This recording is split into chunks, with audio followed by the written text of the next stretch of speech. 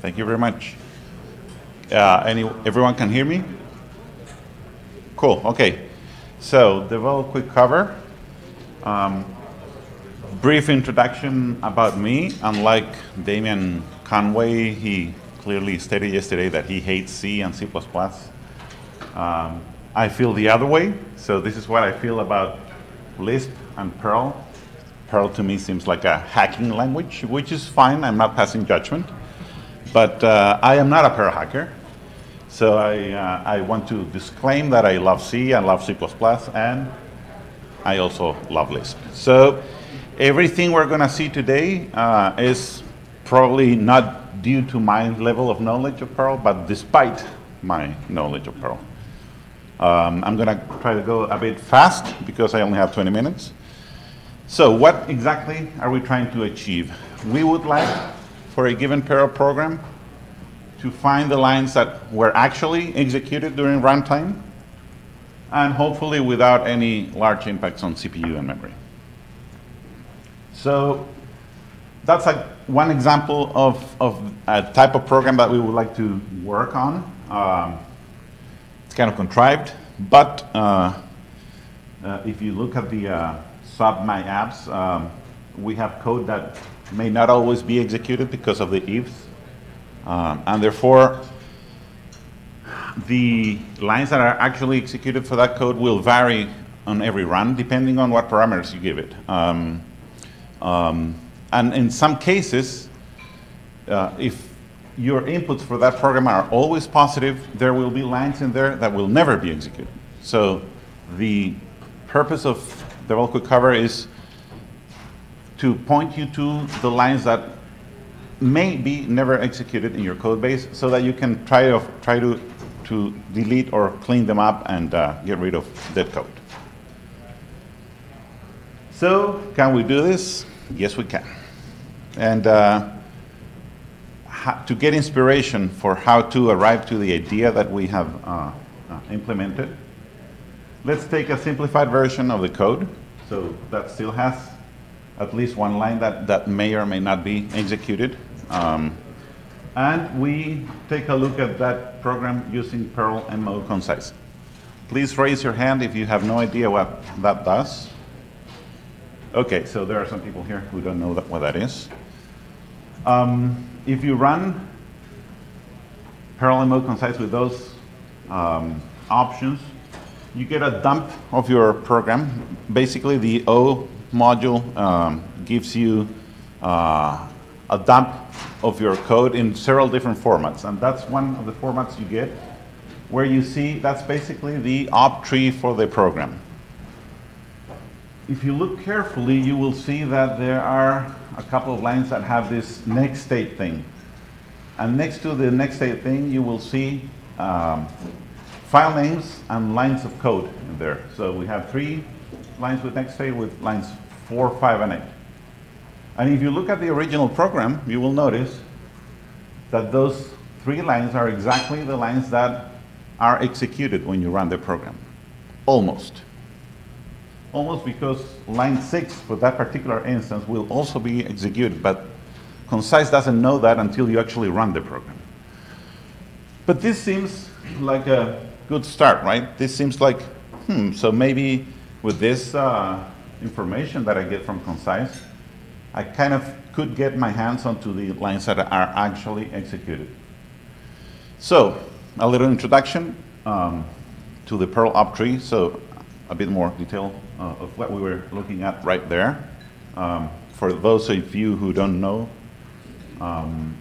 when Perl compiles your program, basically what it does is create something close to an abstract syntax tree that represents the same instructions that you're going to run.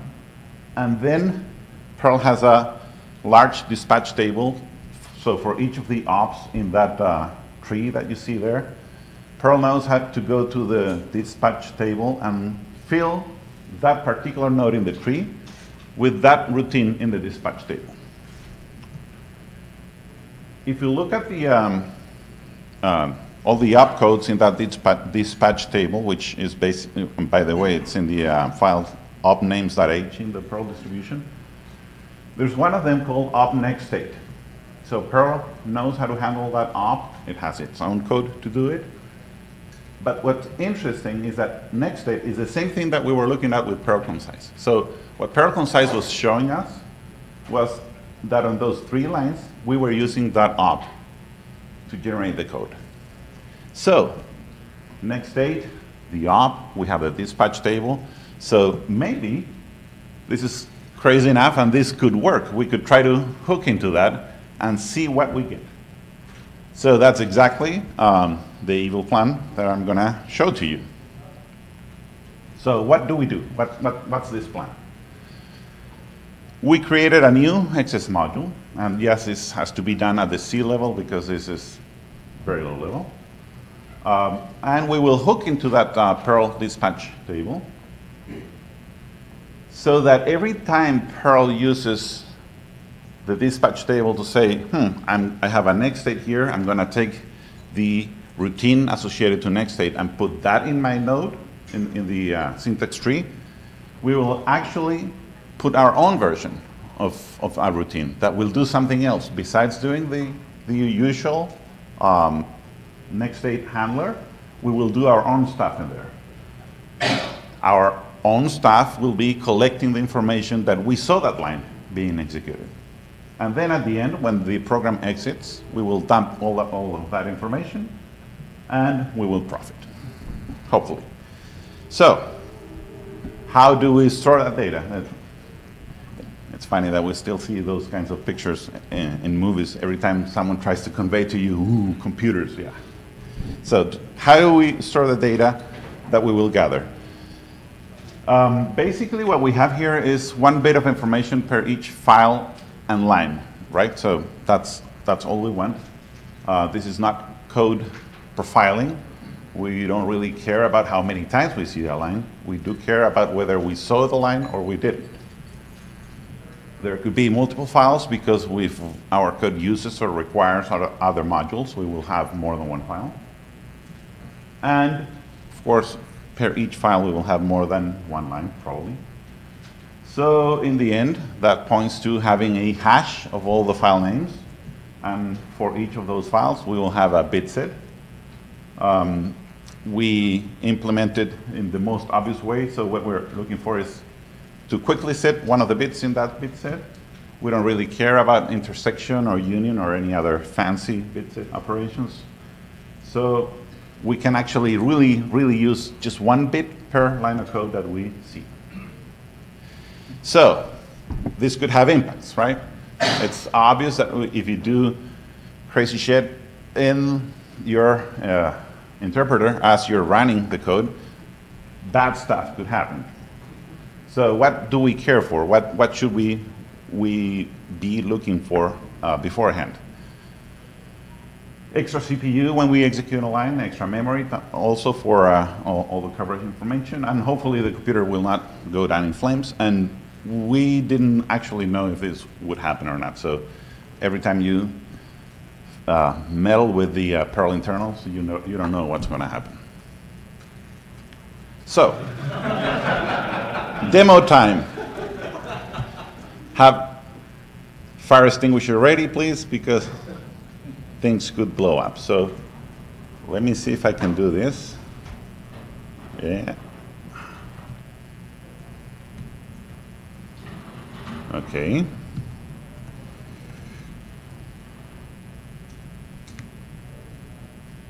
Why is it not going there? It's refusing to go.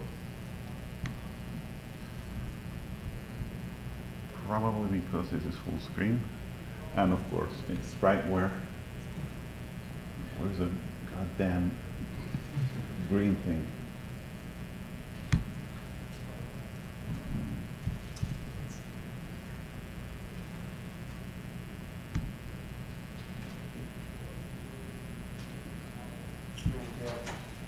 I don't see what I'm doing.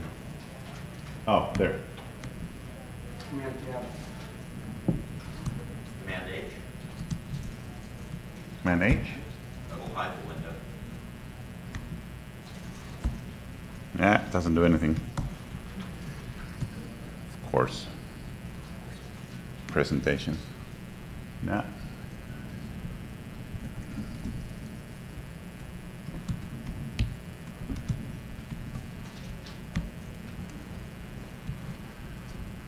Oh well. Maybe there. I'm trying to move this terminal. Ah, there we go. Okay. Hey. Okay. So let me clear that. Out. So again. So this is again the original code we were looking at, and if I run that,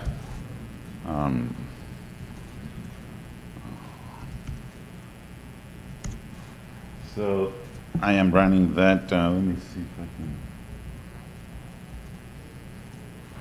Can we see that? Yeah. Okay, so absolute value of 0 is 0. Wow. And of -4 is 4. Okay. So the code runs. And I don't have any generated files from Devel QuickCover. So what I'm going to do now is I'm going to change that line. I don't have the fancy, I like the stuff you used.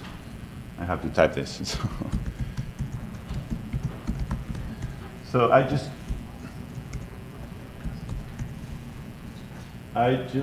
use the file, the module.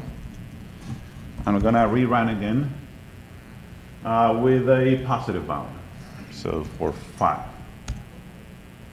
So still get the same value, but now I also have data there. I generated a new file. And it's a JSON file, so I'm going to just type it into JQ. So we got some nice information here. We have file apps.pl. Those were the lines covered. So 6, all of those are in the main routine. What's interesting here is that we ran line 21, but didn't run lines 22 and 23 because we gave it a positive value. If I gave it a 0,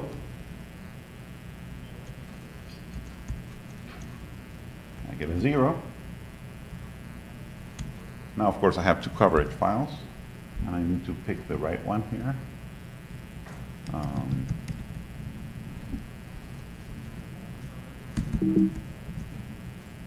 It's actually easier to, let's rerun this again.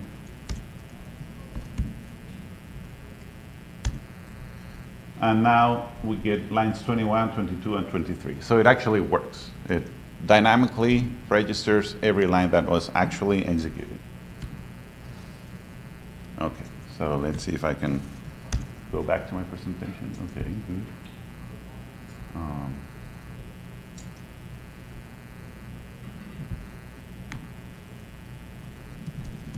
So back to where we were.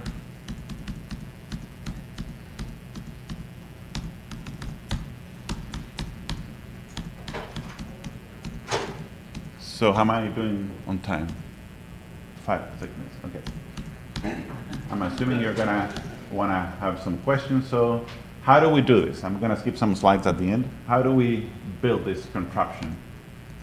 It's actually very few lines of C code. We have an XS module that when you use it through the import function, we end up calling this function here, and what that function does is we take the next state member in the PLPP array, which is the dispatch table that Perl has for all the opcodes. We remember the original value, and we set a new value in the array with our own function. And that own function, what that does is call the original here.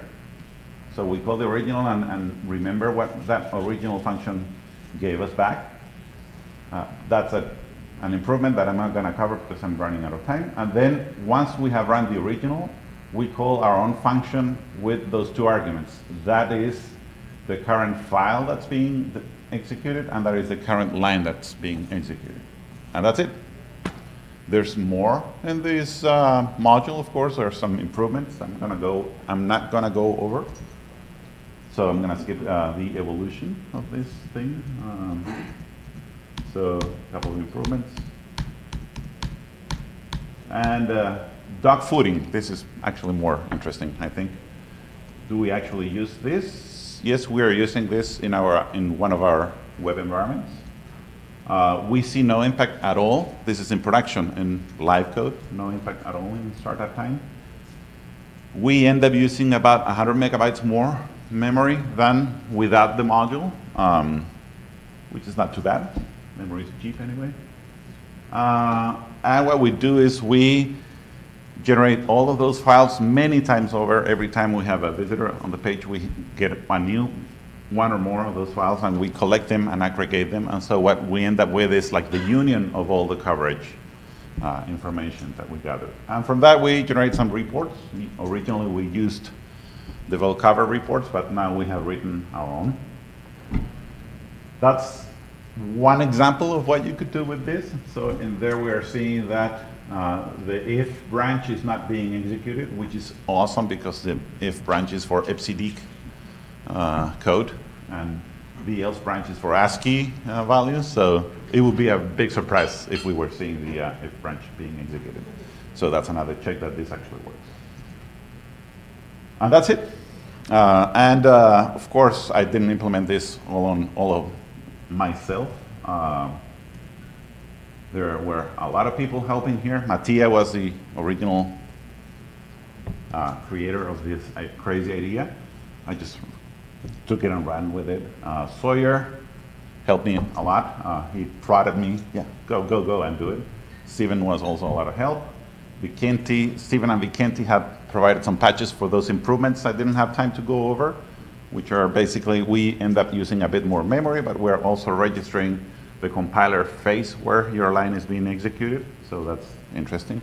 And P5P Collab is our internal group at Booking where we do all this crazy shit. So thanks to them for all their help. This is in Metacipan. You can get it there. The source code is in GitHub. And HR made me do it.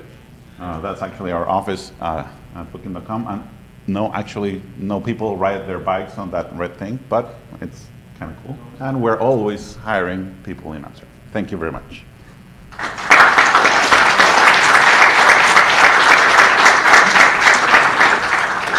Questions? So one of the, I mean, it's great how fast it runs. One of the limitations, though, is that it's only able to see that a line was executed, not necessarily which path on the line. So if I have a complicated line, I don't know that.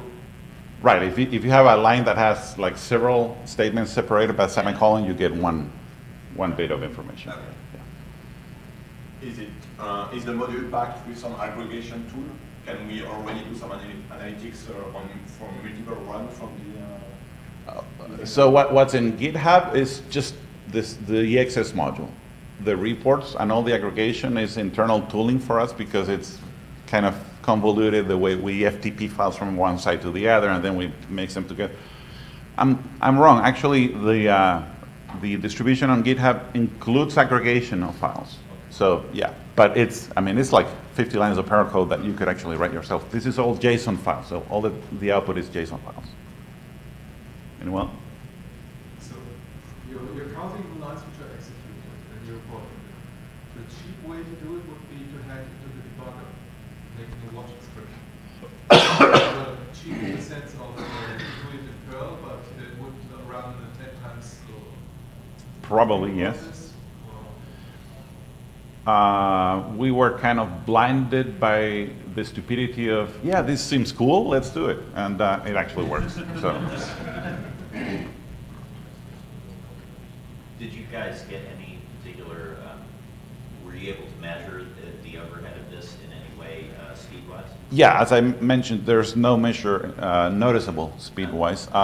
It also happens that we preload a lot of stuff at Booking. So we take the hit at the beginning, and one of the improvements that we did was, okay, he's saying I'm out of time. So let me answer your question. One of the improvements we did is that after you have seen one line, we restore the original opcode. So that line will never go over our code path again. Therefore, it tends to converge very quickly to the final set of covered lines, and then the only overhead you pay is for lines that you have not seen yet, which are fewer than the original set of lines that you preload. And he's the boss, so I guess I'm done. Thank you.